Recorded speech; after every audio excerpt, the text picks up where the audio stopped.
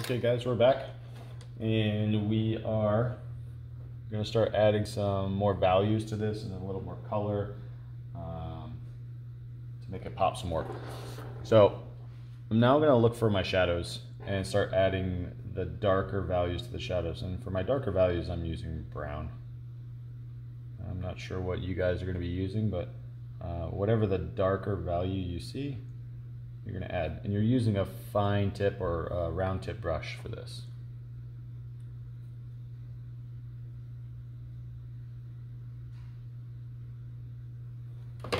I'm just adding where the shadows would go. If it gets too dark, we can always add a little bit of water. Water makes everything better with watercolor. Unless you put too much on, then it's a mess. So you want to find that happy medium of the right amount of water, the right amount of color value. See how that area right there got a little weird? I can just work that out. Not a big deal. Keep on rolling here. I'm going to darken this back leg a little bit. Again guys, I'm just using brown with a little bit of water. I want this back leg to be darker than the front leg to show it's further away.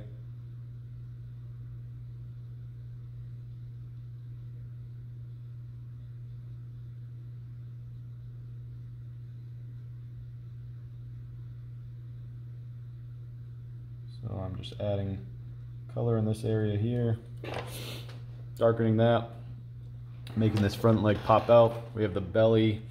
We gotta have a little bit of a shadow here to give it a little bit more three-dimensionality.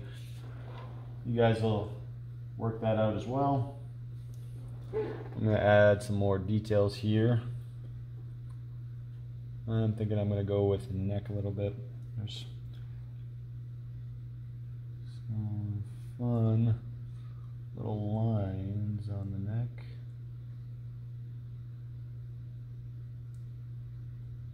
You can just kind of use the tip of the round tip brush and really lightly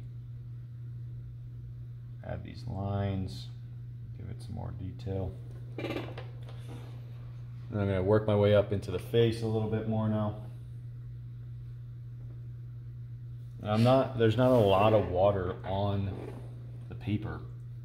Most of the water now is just directly on the brush, and that makes it easier for me to manipulate where the water goes, move the color around. I'm not so concerned about a big puddle of water on my animal. I'm just kind of working the water that's on my brush into the color.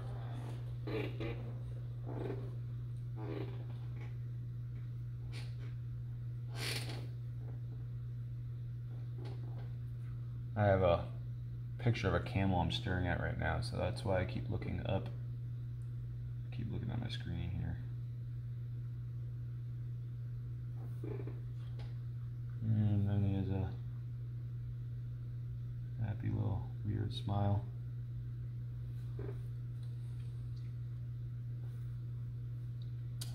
I find camels to be kind of ugly.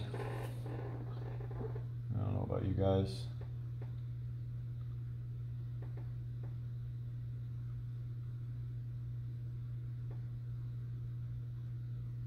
But I think they're kind of ugly. Trying to make them look pretty, but you know, it is what it is. So we're adding that other layer of value to really give this animal that much more realism, texture, all that good stuff. Speaking of texture, we're going to start adding some of that texture here. This line detail here, that's texture. Anytime you have something that really kind of looks like it feels a certain way, you've achieved texture. So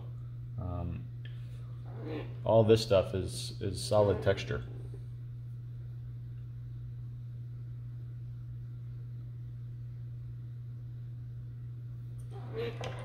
Now I'm just kind of blending things out a little bit as well. Right here I just added some water, see how I'm moving it around. I didn't like it very much what I just did, so I'm just trying to move that water into a place where it can be more helpful to the artwork. But we also now, with the use of that water, I have another layer value. So it's a lighter tone of brown that transitions into that yellow brown, which is real nice. And that's kind of what you're shooting for as well. So I'm gonna do a little bit more of that on the neck here. Oh, that was too dark. If it's ever too dark, squeegee your brush and put a little bit of water on. Put a little bit of water on, and well, it magically disappears. I'm just going to brush this in, pretending like that never happened. I'm going to add some more line details, darken up these lines a little bit.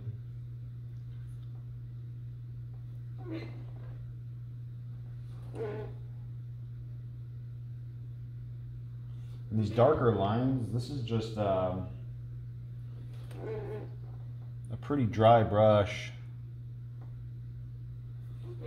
and I don't know if you can see my brown here, but I'm going to show it to you.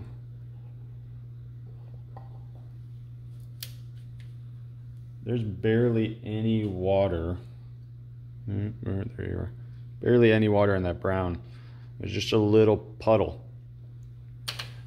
That's what you want for a dry on dry technique. It's just enough water in there for it to spread and move around a little bit, but you don't want a lot.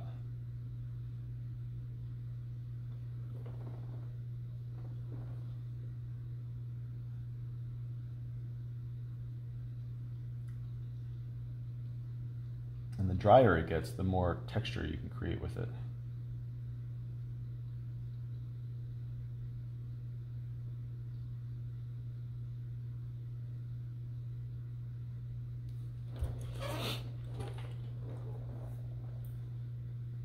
So just keep on adding your texture. Let me see here.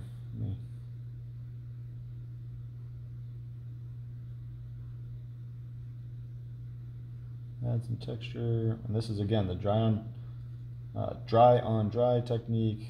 I'm just going in one direction like the boy band, trying to give that little furry texture. Touch of water. And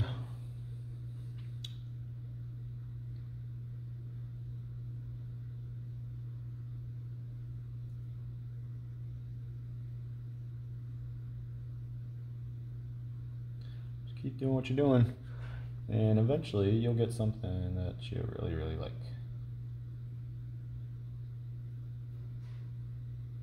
But keep adding fur, keep adding texture, short brush strokes.